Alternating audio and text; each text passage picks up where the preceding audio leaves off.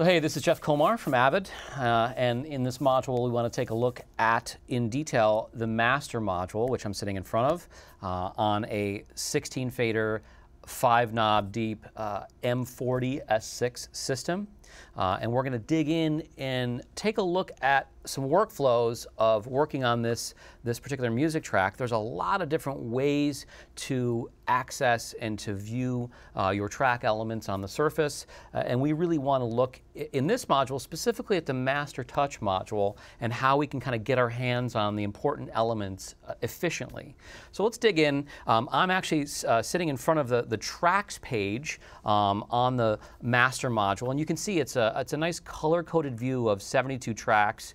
If we hit play on the track, you can see we have metering, the colors right from the DAW, in this case Pro Tools. We can see if we set up our template in such a way that, for example, our vocals are yellow. You can see all the drum tracks in blue, and it's a great reference. We also have that reference on the desk. If we bank around, you're going to see those colors kind of navigate you to know what you're looking at. So if it's blue, it's drum tracks, right? And if it's yellow, we're looking at vocals. It's very, very useful. So I can scroll through here. I can also format this in several different ways. For example, we can come in here, and this is the local little gear option from the tracks page, and I'm going to tell it to display breaks on track color. And that's going to give me this really cool view that basically justifies everything based on the colors. So if I'm quickly looking for the lead vocals, hey, there they are, they're in yellow. If I'm quickly looking for the guitars, I can see, hey, they're right there. Let's just solo up some of the guitars. So from this bar down here, you can see I can then go into solo mode, and let's just listen to a couple of the electric guitar tracks, for example. It's very, very easy to isolate individual elements that you want to work on. Now you can see record, input, solo, and mute are available for anything within your track page. Let's go back and let's actually just go turn the display breaks off, but I'm also going to enable auto bank to attention track. And I'm going to show you what this does for you. Essentially, it allows you to automatically navigate the faders on the desk based on where you touch. So for example, if I was looking for those guitars, and I basically come in and I say, let's go to attention mode, which is like focusing. So if I focus on any track, it's going to show up right here. Right on this attention fader, which is directly in front of me, and it's a great way. Hey, let's look at that electric guitar. Focus it.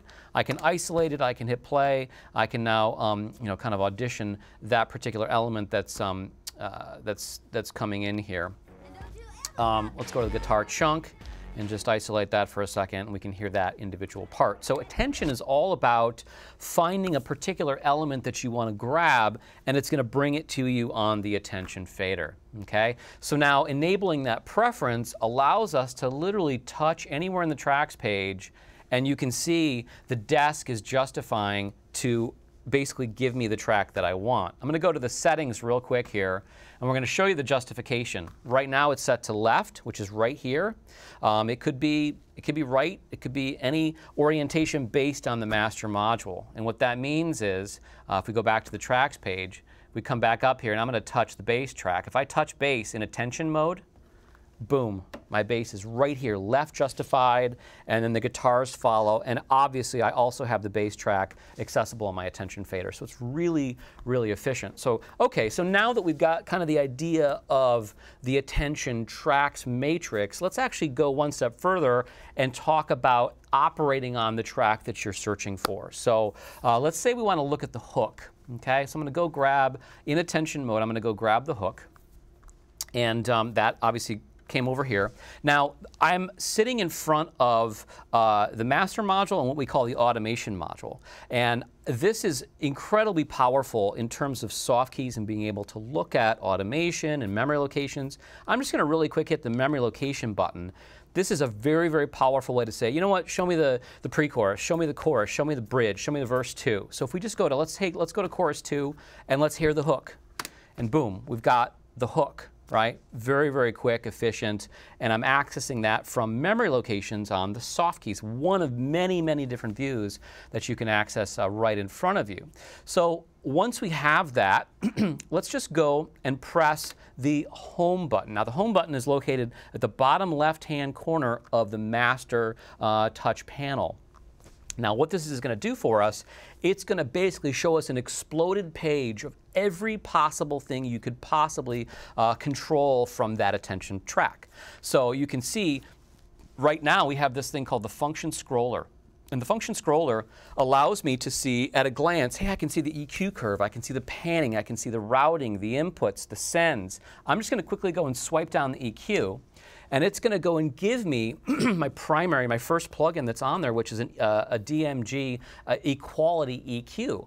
And the beauty of this is that whether it's an Avid plugin or a third-party plugin, I have a predictable way to control all of those bands. So I'm controlling the high-mid band, and I can tighten my Q if I want to a bit and come back in here. But this is a predictable way to control any equalizer that exists as a plugin in your Pro Tools session and is controlled from the desk. Now, if we want to go look at the compressor, I can literally go down and swipe the compressor.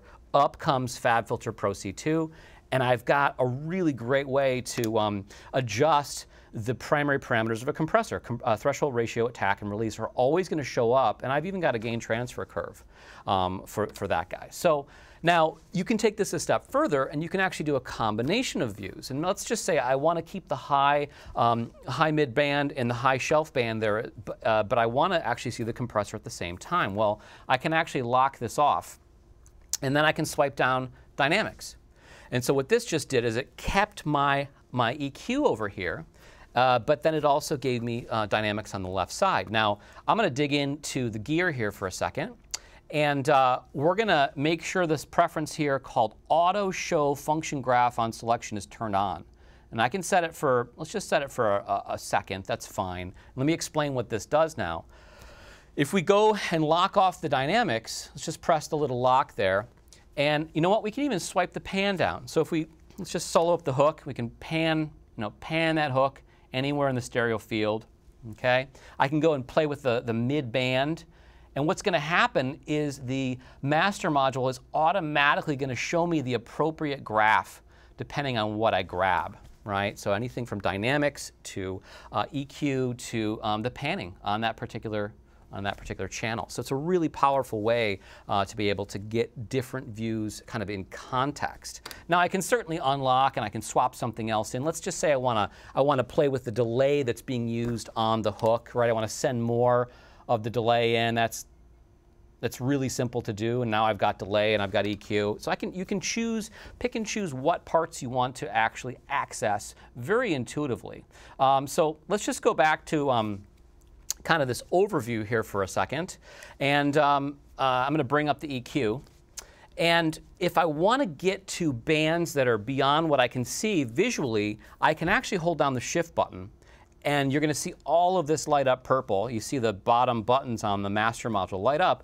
That's going to allow me to quickly get to my high pass filter and my low pass filter, right? Really, really handy if you want to roll off some problem low frequency with regard to any given track. So I have access to that. I can literally just page through, and I've got dedicated control of that.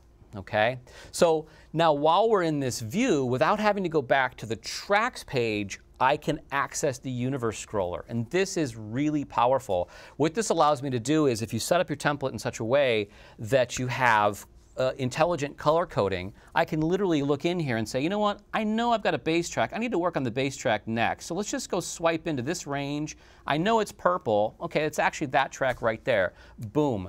So what happened, it basically gave me the track that I was looking for. I'm zoomed into it, and now I can go and access a processor on that track. So I want to go and grab the dynamics. Okay, I'm going to touch dynamics, and I'm going to dock it on the left side. So we're controlling the BrainWorks BX Console E from that same predictable set of controls on the surface. I can see threshold, ratio, attack, and release, and I have intuitive control over the dynamic processors on the desk. I have a color-coded function scroller where whether I'm controlling EQ, dynamics, panning, sends, it is all easily accessible for the attention track, and I have the ability to control Avid or third-party plugins essentially the same because of that predictable layout.